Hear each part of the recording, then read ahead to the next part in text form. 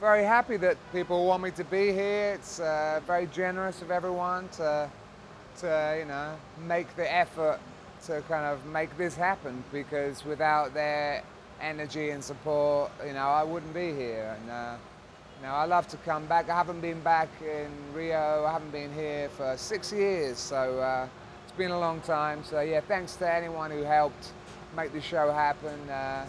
We appreciate it.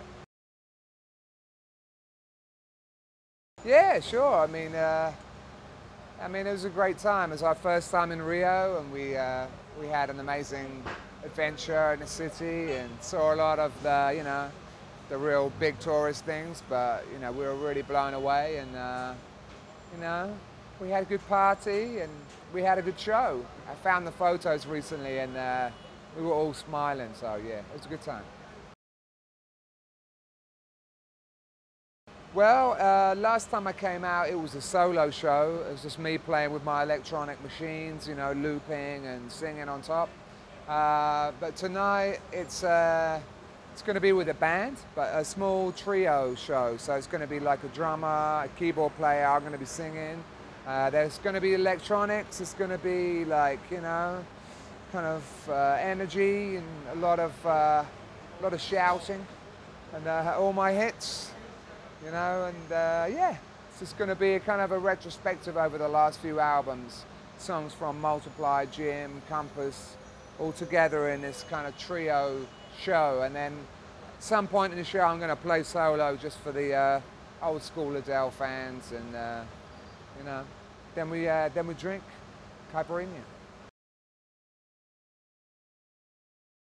I grew up listening to the music of like Prince, Human League, and you know, all kinds of music. Herbie Hancock, David Bowie, and you know, kind of the music that my parents were listening to, classical music, and then I listened to like a lot of Motown, a lot of soul music, and you know, electronic music, techno, Aphex Twin, like experimental music. I mean, all kinds of music. In a way, the jukebox of my mind is, it's like a kind of record shop, you know.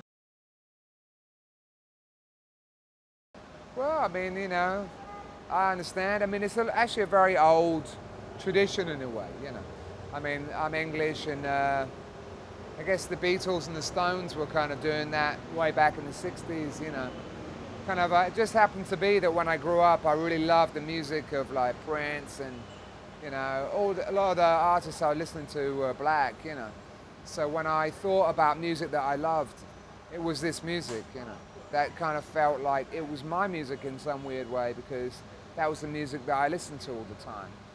I don't really care, you know, what people think about that, I guess. I mean, if they don't like it, they don't have to listen to it, you know. It's a free world. Well, yeah, thanks for being so patient. You know, I know it's very hard for us to come over here, so yeah, thanks for waiting. And if you come tonight, if you see the shows, we played a great show last night in Sao Paulo. And tonight, we love this venue. It's a real special place. I love the band that I'm with right now, and thanks for your support, of course. Thank you. Obrigado.